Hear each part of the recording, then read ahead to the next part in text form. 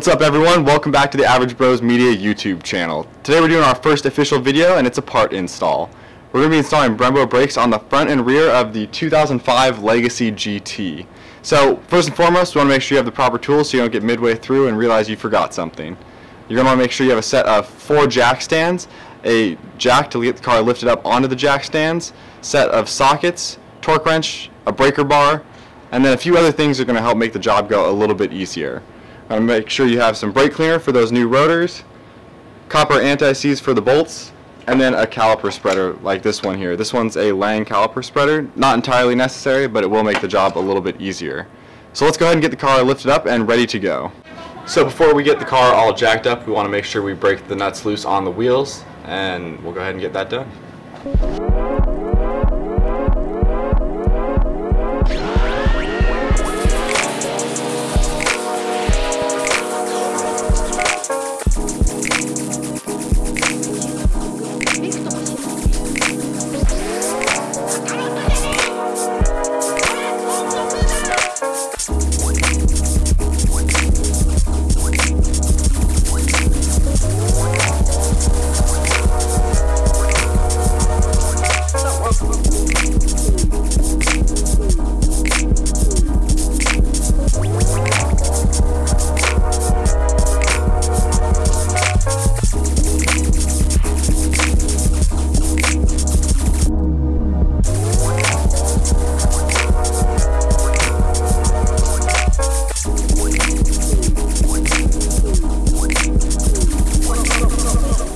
Okay, so we got the car all jacked up. It's resting on 4 jack stands and we have our 4 wheels, the nuts broken loose. So we're going to go ahead and pull those wheels off and get ready to pull off the old rotors and calipers for the new stuff to go on.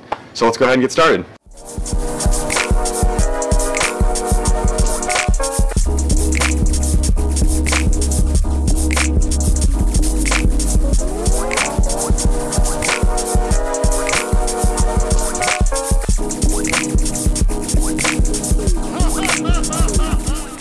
So now that we have all 4 wheels off the car, we need to focus on getting the calipers off. So we're going to want to use a little bit of PB Blaster on each of those bolts, loosen them up, and hopefully not break them off in the process. So let's go ahead and get started with that.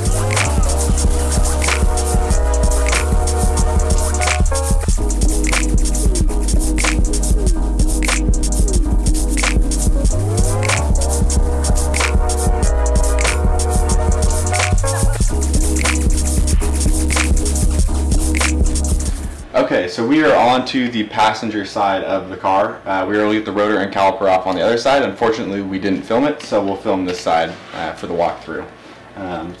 Caliper bolts are both broken loose. What I'm going to go ahead and do is loosen up the brake line so that when the caliper does come loose, I can set the caliper down and leave the brake line attached until we actually pull all of those off and drain out the old fluid, since we're replacing the entire system. So we can go ahead and break this loose. Get that brake line off of where it hooks up to the strut and disconnect that. That's just a 12mm bolt, and then the back side of the caliper, as I mentioned before, is a 17. So we're pulling both of those off.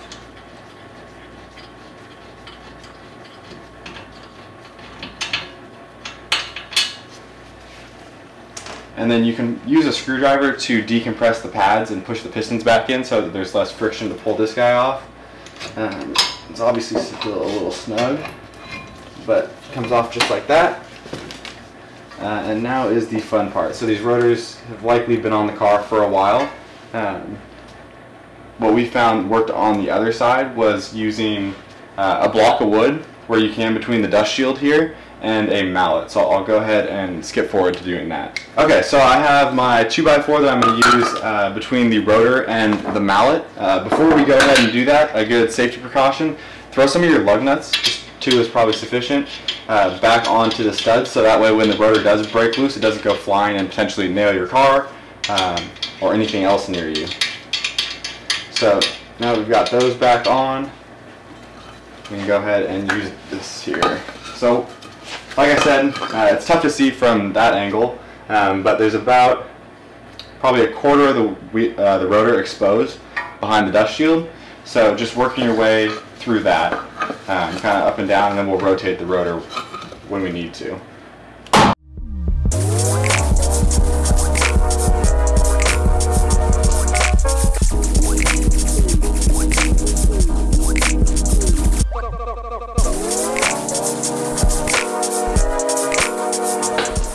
Okay, and as you can see, it is not necessarily an easy process. The rotor's still on there, so just kind of continually working around. And there we go. So once it breaks loose, you can pop these lug nuts back off.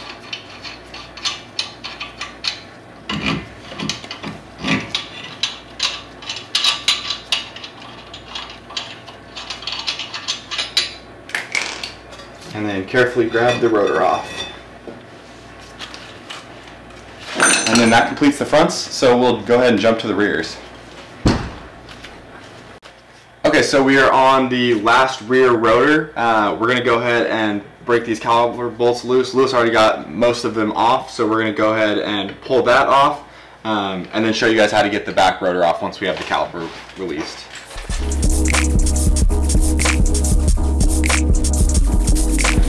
So once the bolts are off, same trick as the front, you can poke a screwdriver in through the caliper to press those pads back and release them from the rotor.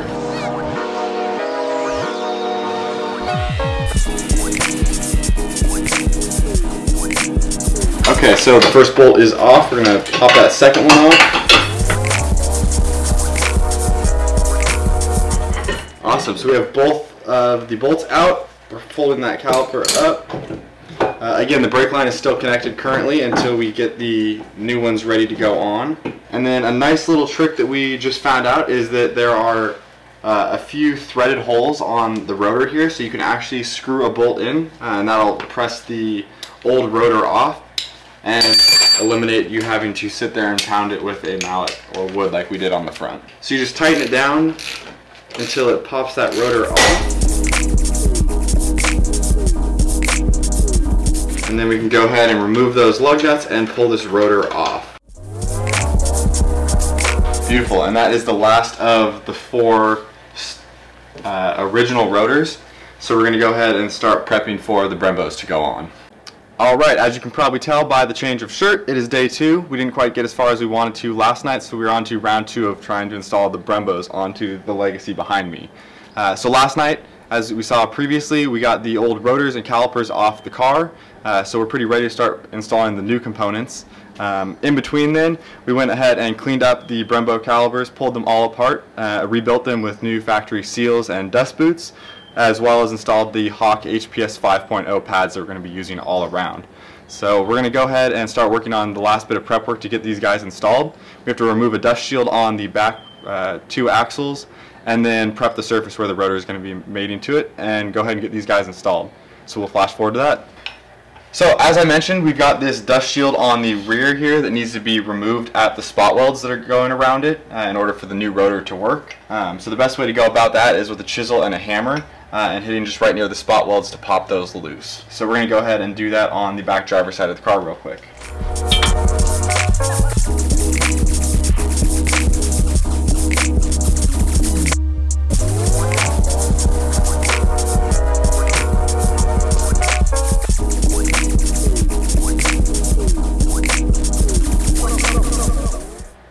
Alright, as you can see, we got the dust shield off of the rear of the car. Now we're left with a little bit of sharp metal where those spot welds were. We're going to go through with the hammer and chisel that we used to get it off, clean those up, and then we'll go through and just grind them down smooth once we've gotten everything off with the hammer and chisel.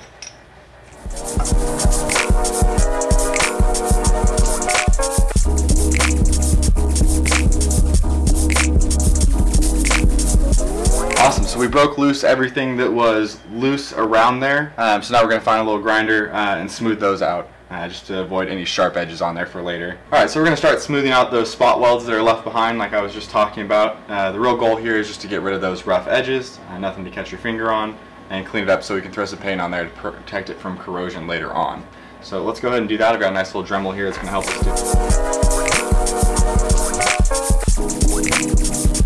Awesome, so we'll show an up-close shot here, but you can go ahead and see that all those edges are smoothed out, nice and ready for paint. So we'll go ahead and prep for paint work. Okay, so we have all the spot welds cleaned up. We are ready to throw some paint on there. I need to do a little bit of prep work before we get there. So we want to make sure we tape off our parking brake assembly. Obviously we don't want any paint or debris getting in there. And then set up some newspaper to avoid getting paint on any of the other suspension components that are exposed back here. So we'll go ahead and fast forward and do that real quick.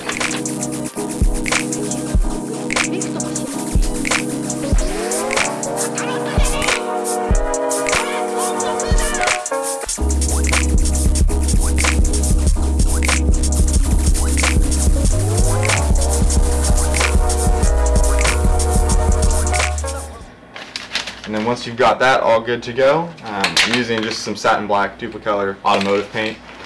Throw a nice layer of paint over that just to prevent any future corrosion. Okay, so while we wait for the paint to dry on the backing plates in the rear, we're going to go ahead and get the old calipers and brake lines off. Right now it's hard to see, but we have the old calipers sitting on a bucket, so it's not putting any extra strain on that brake line.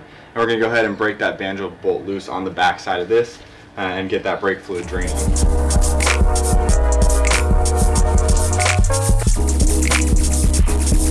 Okay, so the old caliper is off. We have the bolt out. The next thing we're going to want to do is pop the cap off the master brake cylinder and let that brake fluid out.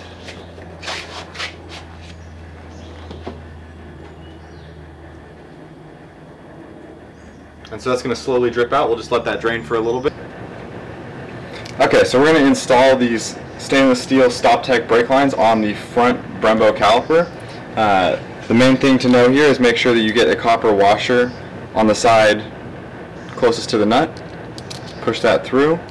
And then another one on the point where it's going to be making contact with the actual caliper. So just like that. And then go ahead and install that there. We'll tighten it down by hand as much as we can.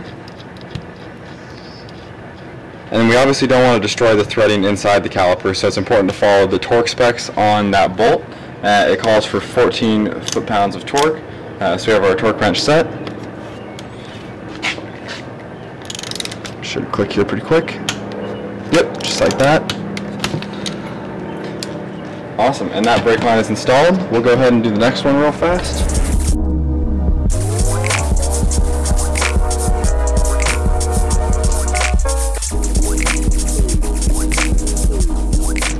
And now we have our brake lines installed, so we're going to go ahead and get these put on the car.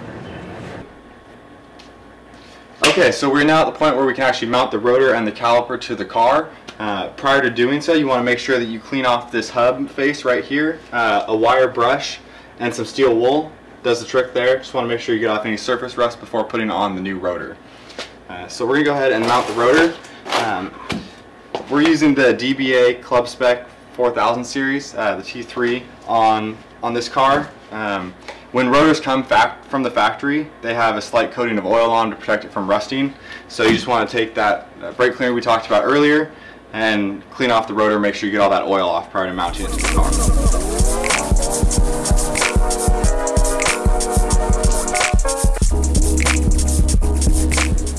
car. Okay, well with that ready to go, we're going to go ahead and get the caliper mounted.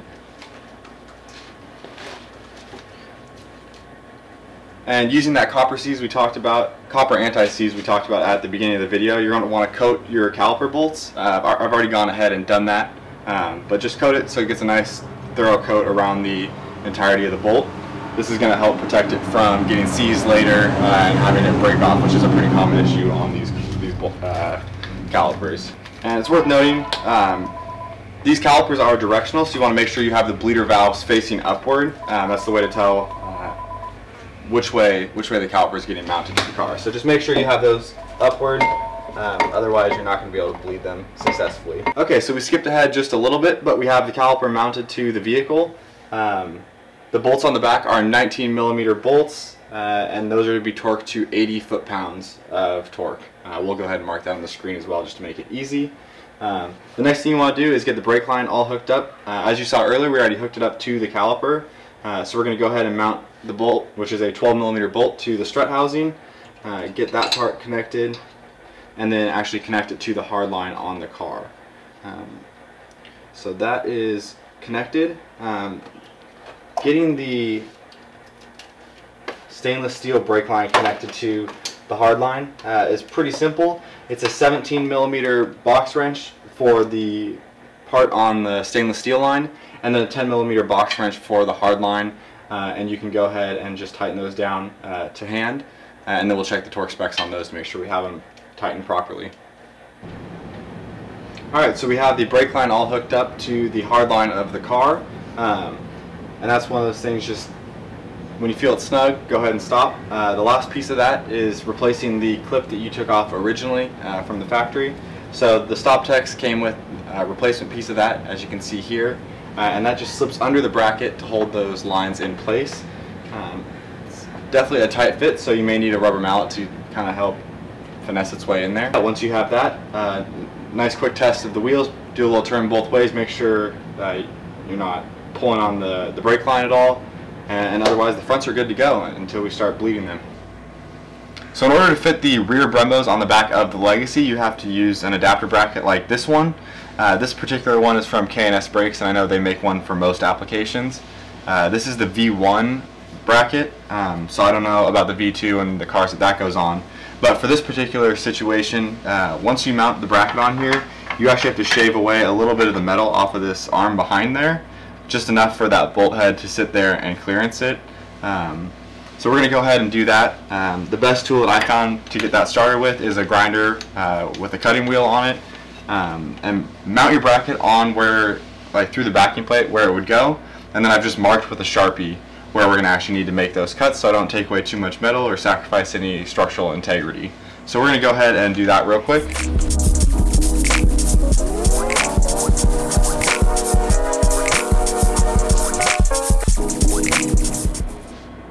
Okay, so we've clearanced off most of the metal that we need to for that bolt head to fit there with the grinder, as I mentioned. Just to do a little bit of cleanup and smooth that out, we have a hand file and then a little Dremel with the wheel on it. So I'm going to go ahead and just clean that up a little bit, smooth it out, and then we'll take some sandpaper to it and paint it so it doesn't have any issues with corrosion or rust down the road.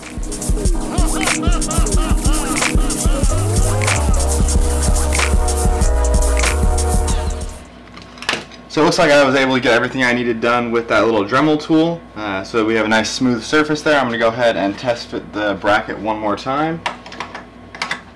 Okay, so we have the rear portion all ready to be buttoned up. Get the caliper and rotor on there. As we mentioned previously, we had to do a little bit of grind work on this here to make room for the bolt head of the adapter piece. Went ahead and sanded that down and then painted it all black to prevent from corrosion, and it looks stock from the factory. So we'll go ahead and get the rotor mounted up. Again, these rear rotors are the same as the front. They're a DBA T3 ClubSpec 4000 series rotor. These particular ones are an adapter rotor meant to work on the Legacy. I got these from K&S Brakes. So once we get the rotor all on like that, Lewis is under the car to help line up the caliper and get those bolts in. The way I did it was mount the adapter to the brake. That way it required less grinding of this piece here, so just take off as little metal as possible. And then you use the long hardware that came with the adapter to attach to the caliper, and that's torqued to 35 foot-pounds. And we'll use the shorter hardware to attach the bracket to the car, and again 35 foot-pounds of torque there as well. One thing to keep in mind is make sure you use the anti-seize on all bolts. So the bolts going into the backing plate and adapter already have anti-seize on them ready to go. So let's go ahead and dive in.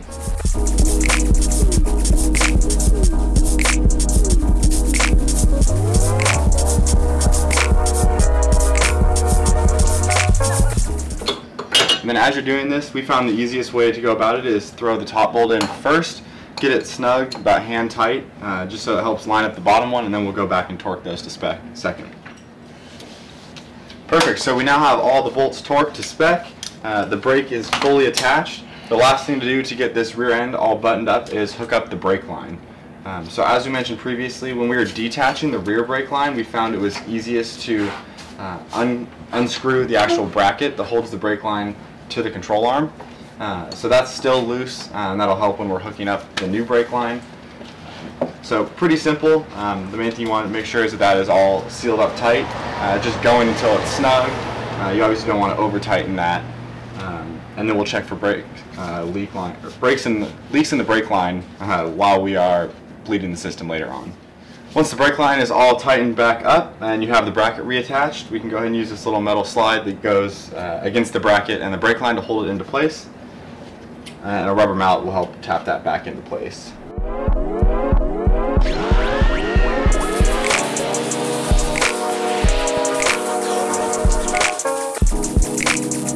Awesome, and the rears are good to go. So we've got all of the brakes on the car finally. Okay, so finally after a long 2 days we have the brakes all installed. They have been bled. For the sake of time in this video we didn't show the actual bleeding process, but when we install the brakes on Lewis's car we'll make a separate video for actually how to bleed these brakes. Up next is getting the wheels back on the car, lowering it down, and then taking it out to get the pads bedded. So let's go ahead and do this.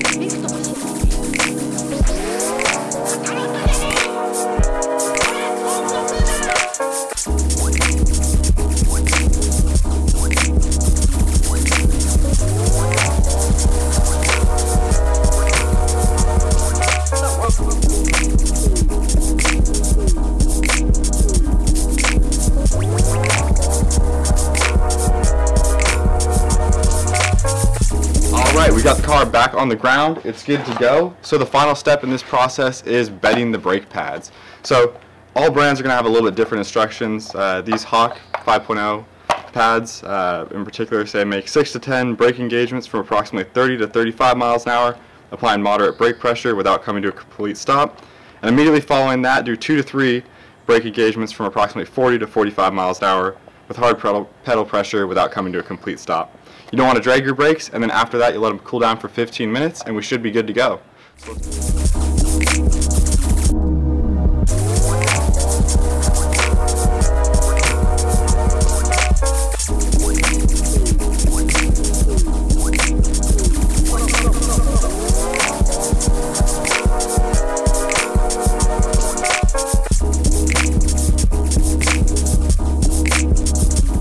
Okay, that is going to finally wrap up the Brembo brake install on the 2005 Legacy GT.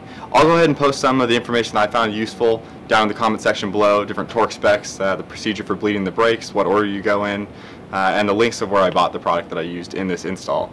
If you liked what you saw on this, you want to see more of our build on the 2005 Legacy GT or what we're going to be doing on the WRX in the future, please hit that subscribe button down below.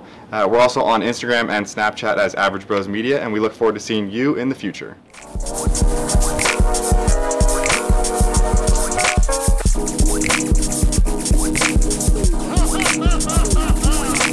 If this side was as easy as the one on the other side, I should be able to break it.